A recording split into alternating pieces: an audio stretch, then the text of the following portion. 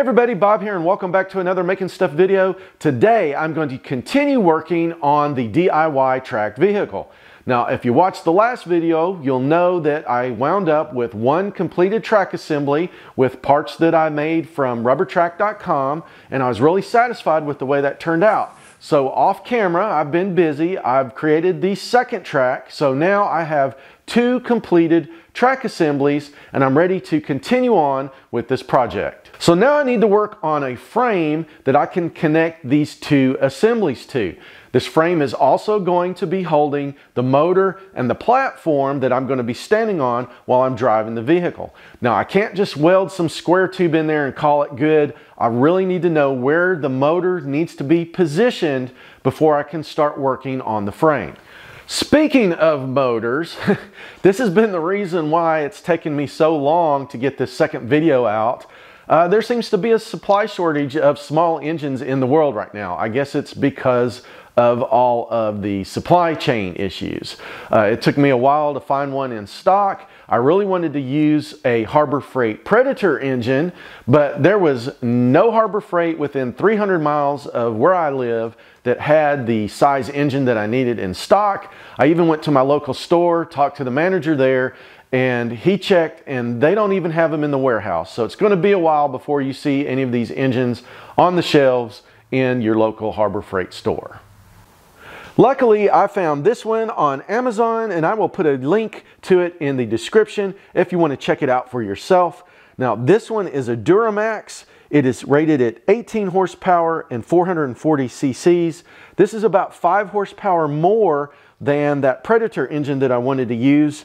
It also has an electric start. And the main thing that I really like about this engine is it's already painted blue and black. So the first thing I need to do is make some type of a mounting plate to put this engine on. I got a piece of steel that I got from the scrapyard that I think will work really great for this project. So what I'm going to do is I'm going to head over here to the computer and the CNC plasma table and get started on a motor mount plate.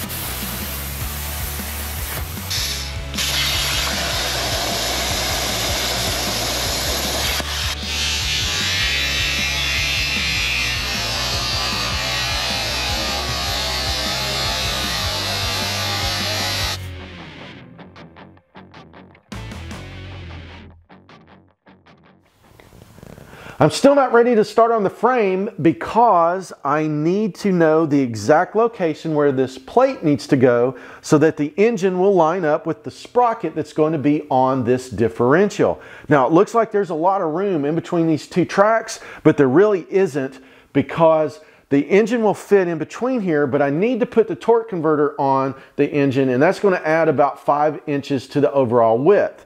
So what I'm going to do is I'm going to put that torque converter on the motor, and then I can come down here and get the exact precise location that I need to put this motor plate so that everything will line up. Here is the torque converter installed on the engine. Let's take a little bit closer look at it. I got this on Amazon, and I will put a link to it in the description for those of you guys that are interested. This is a 40 series torque converter, and it's rated for engines up to 18 horsepower, and that is what this engine is rated at, 18 horsepower. So this should work quite well with this project.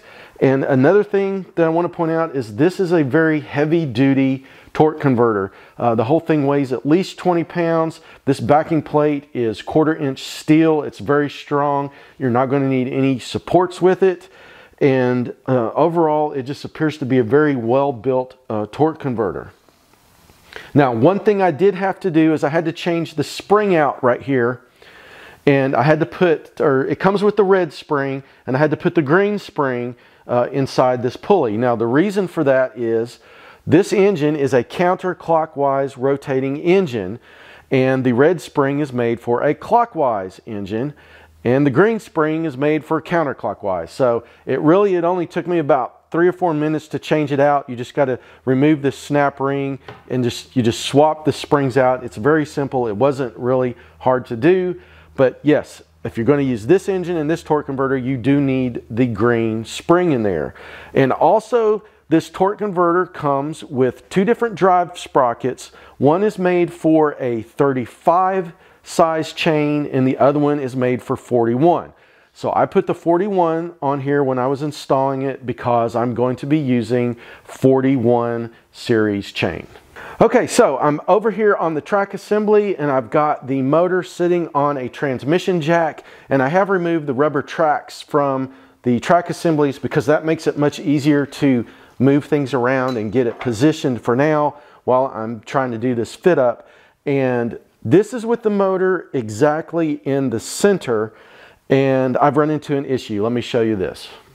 So here's the problem. You can see right here, this bolt for the pulley on the torque converter, that is going to interfere with the rubber track, and I really don't want to jack the engine up like 6 inches in the air just so it will clear that rubber track. So I think I'm going to try plan B. All right, and this was plan B, and I don't think it's going to work any better than plan A. And the idea was just line up this sprocket with this drive sprocket here, and now this engine is hanging way too far over this way. So I think I'm going to have to go with plan C, and that would be just put everything in the middle and have equal clearance on both sides. So let me show you what I'm talking about. So here is the bolt that's giving me fits right now. This is the bolt on the drive pulley of the torque converter, and you can see it's got a couple of inches clearance on this side. And then here is the engine on the other side. You can see right here I've got about the same amount of clearance. So yeah, I think that's going to be the way that we do it. I do need to get some measurements for the height of this because I want the engine to be high enough that it doesn't interfere with the differential or the sprocket here. And I think I'm going to move it, I'm going to raise it up a little bit and move it forward, and that's also going to help with the balance of the whole machine, especially when you got a 190-pound guy standing on the back of it.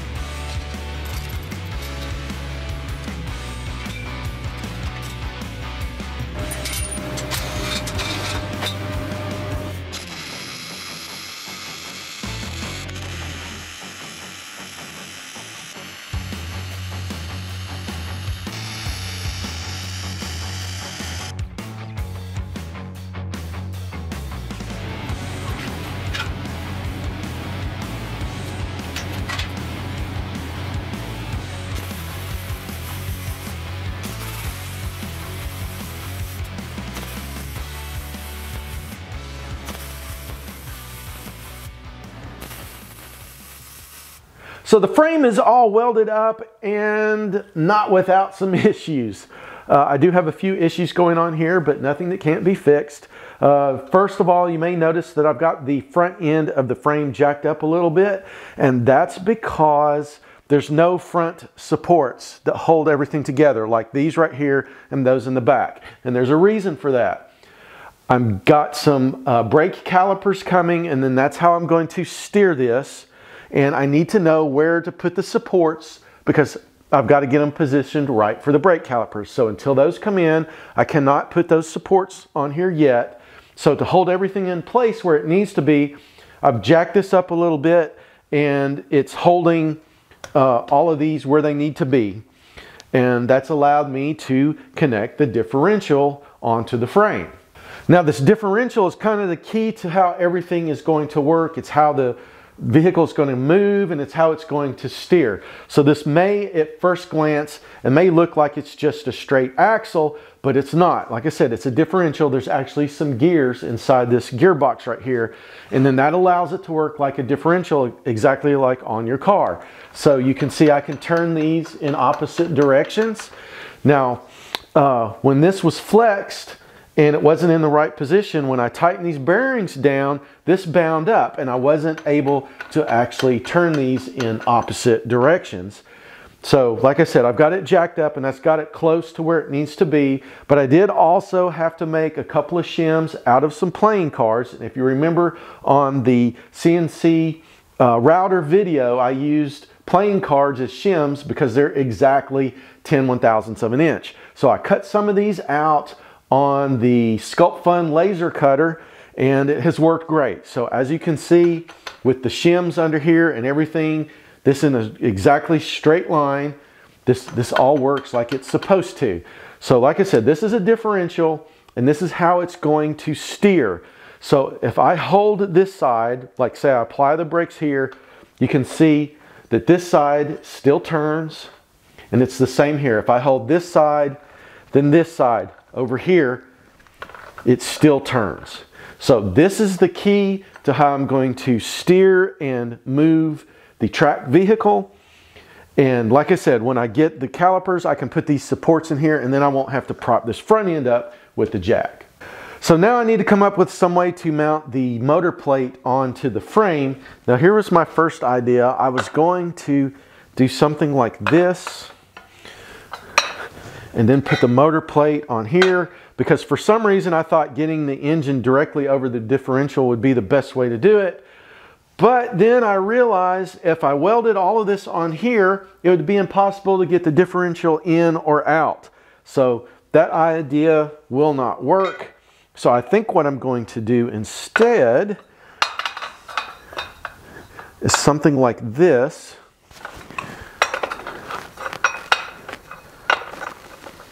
And then put the motor plate here, and that'll move the motor back a little bit, and this will also give me access to the Zerk fittings, and I can remove the differential. I can completely remove it. I can take the bearings out, replace bearings, and this motor plate will not interfere with it. So I think this is going to be the best way to do this, so I'm going to mock this up right now. And just like that, I have got the motor mount and plate tack welded into place, and I've set the engine on top here just to kind of get an idea of how everything's going to line up and fit, and it all looks pretty good right now. I will point out that with one finger I can push down and pretty much make this thing nosedive. It is a little front heavy, so I may have to move the engine back a little bit, but of course right now the tracks are not on here. I also haven't put the platform on the back that I'm going to stand on, and plus I weigh a whole lot more than this engine, so hopefully that will all balance out and that won't be an issue. So I really like how this project's coming along. It's starting to look like a tracked vehicle to me, and I really think this engine might be a little bit too big for this project, but let me know what you guys think down in the comments. I still read all the comments, and I'd love to hear from you guys. Also remember, I've got links to all of the parts I've used in this project so far over on the Making Stuff webpage. So there's a link to that down in the description of the video. So check that out if you're interested in making one of these for yourself. And if you liked the video, please give me that big thumbs up. That lets me know what types of videos you guys like to see. And if you aren't a subscriber, please consider hitting that subscribe button and ringing that bell so you don't miss any upcoming Making Stuff videos. And thanks for watching.